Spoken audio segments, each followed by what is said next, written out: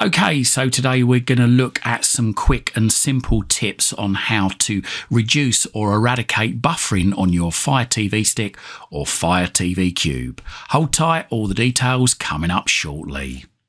Don't forget to like this video, share it and subscribe to my channel.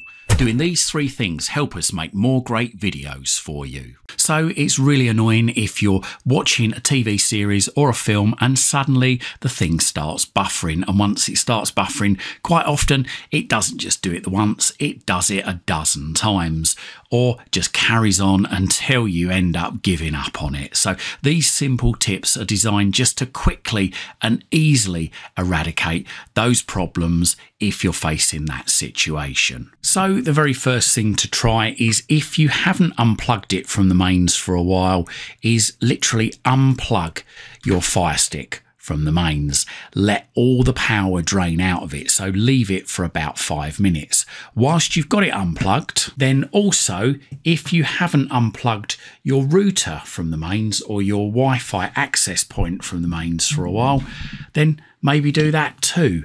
So just unplug the power from it, and again, let all the power drain out of it, so leave it for about 5 minutes if you can. Now, there's a couple of reasons why I said about unplugging your router. Well, one is because it clears out all the temporary files. Now, I wouldn't say unplug your router every day, but perhaps once every 2 or 3 months is a good idea. But not only does it clear out the temporary files in the router and gives it a fresh start, makes it run faster and better for you, but also there is a chance that many routers have automatic sensing on Wi-Fi channels, and what that means is they often will change channel if they find a certain frequency that your Wi-Fi is broadcasting or receiving on becomes too congested. Now, sometimes they do that automatically. Other times they only do that when the router has started up, so when it's been powered down and powered back up again. So again, by unplugging the router from the mains for a few minutes and plugging it back in could mean that your router could find a better and clearer Wi-Fi channel for your Fire Stick and other devices to operate on. As I say, probably worth doing once every couple of months just to give it a bit of a refresh. Then we want to plug the router back in to the mains, leave it for another 5 minutes because it's going to take a little while to get itself set back up. And then after 5 minutes, what you want to do is you want to plug your Fire Stick back in once again to the mains and give it a try. So just plug the cable back in. It only goes one way. There we go. If that still hasn't resolved your problem, then the next best thing to do is go into settings, go down to applications and go down to manage installed applications, and just make sure that you've got more than 1 GB of space available on your Fire Stick or Cube. As you can see on mine, I've got 8 GB, but if you've got less than 1 GB, then it's quite possible that the cache for a lot of these apps that stream stuff may not be big enough to store the amount of data needed to do a reliable stream for you. So if that's less than 1 GB, then go into manage installed applications and just go through the list of apps, and any that you don't need, just go through and just press the play pause button to remove them. Now, there's some of them, like the Amazon stuff, that unfortunately you just can't remove. Unfortunately, they just don't let you. Now, if there is stuff on here that you think to yourself, I really don't want to remove that, then you have now got the option, if you go back, of automatic offload. So if that's switched off, then you can turn it on. What it will do is it will offload any apps that you haven't used in the last few months, and it'll automatically put them back on as and when you use them, retaining any saved data like usernames and passwords and settings, etc. So that's another good little idea there. So if you've rebooted your stick, you've rebooted your router, you've found that you've got enough space, what's next? Well, let's just go into network just there. Select the Wi-Fi that you are currently connected to and just press the play pause button on the remote control. And here it will go through and it will tell you of any issues it can find with regards to Wi-Fi. So, and it'll give you recommendations as well if needed. Now, you can also run a speed test from here.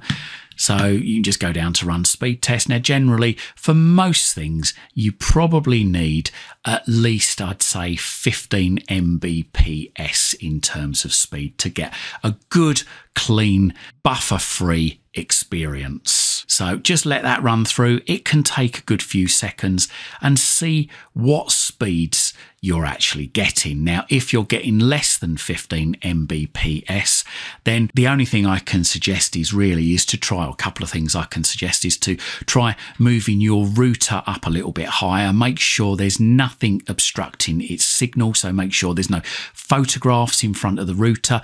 If it's in a cupboard, then take it out the cupboard, or at least open the cupboard door to let the signal out. If you can, try and make sure that any doors between your Firestick, or where your Firestick's located, and your router are open to, again, let the radio waves through. If you can, try moving your Firestick or your Fire TV Cube around. I mean, one of the suggestions I made in a video I done a few days ago was to perhaps buy an HDMI extension cable, and then you can move your Firestick from out of back of the TV, because the back of the TV is probably one of the worst places to receive Wi-Fi signals, especially if your Wi-Fi router is away from your actual TV, because obviously you've got a lot of electronic equipment, metal that's in the front of the TV that weak Wi-Fi signal has got to try and penetrate through, and sometimes it does a really poor job of doing that. Hopefully most of the time it does a good job, but if you've got less than 15 megabits per second, then like I say, try moving your router up, down, left, right. Try and make sure that its antennas have got a clear signal out, or a clear path out. If you've got your Wi-Fi router quite close to your TV already, and you've already tried powering it off and powering it back on again as of the first step, and you're still getting a low speed, then perhaps give your internet service provider a call. Ask them, first of all, what speed you're expected to receive, what speed are you paying for, and then ask them, what speed are you actually getting, or what speed is your router actually getting, and just make sure there's no problems on your line. So the other thing you can try and do is some apps, not all of them, but some apps, like say for instance the BBC iPlayer, if you go into that, and then once you're into your app, go down to settings. So let's just go down there and then go into settings again.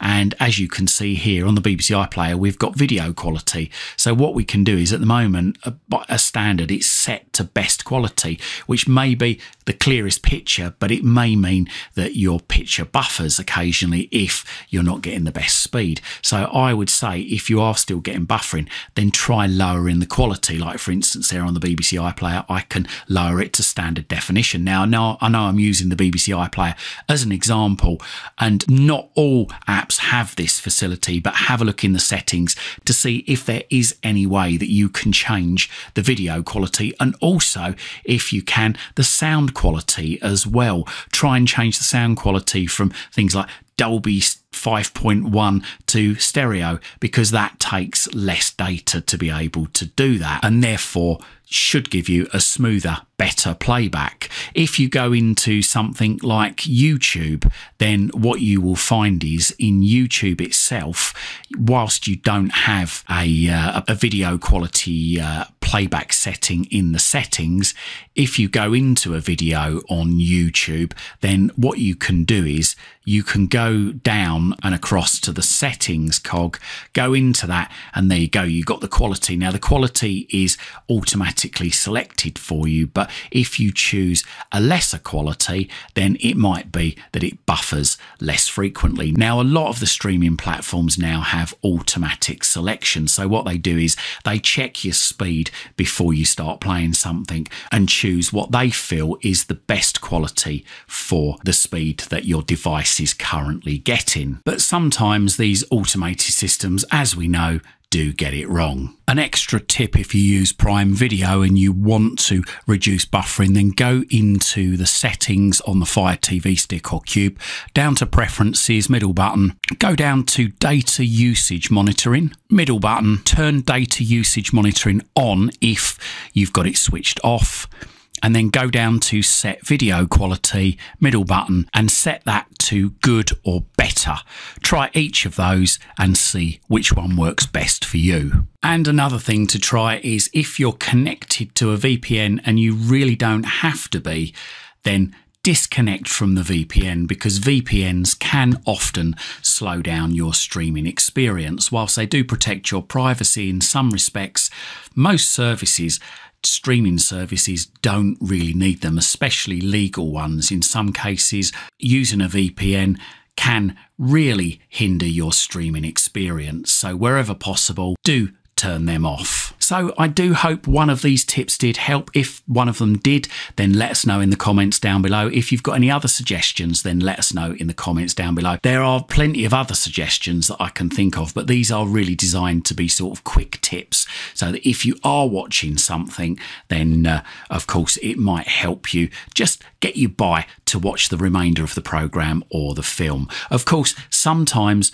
the problems might not be at your end. It might be the problem of the server that you're connecting to. So it's always a good idea as well to perhaps check Down Detector to see whether other people are receiving the same issues as you. That's downdetector.com, or if you're in the UK, it's downdetector.co.uk. Well, I hope this video helped, and if it did, consider making a donation to this channel and hitting that thanks button. Or if you're looking for a new VPN, a Firestick, Fire TV Cube, or even a mesh network system, we've got some links down in the description for you. Have a look in my Amazon store. I've got loads of links to loads of things that I've bought recently and just loved off of Amazon, and hopefully you will do too. And whilst you're at my YouTube channel, why not stick around? I've got thousands of other videos for you right here, right now, covering all sorts of subjects. Hopefully whilst you're here, you're going to find something to educate you, entertain you, amuse you, and maybe even save you some time and money. And if you think any of your friends, your relatives, or your work colleagues might like any of the videos on my channel, please don't forget to share them on your social media timelines. Thanks for watching.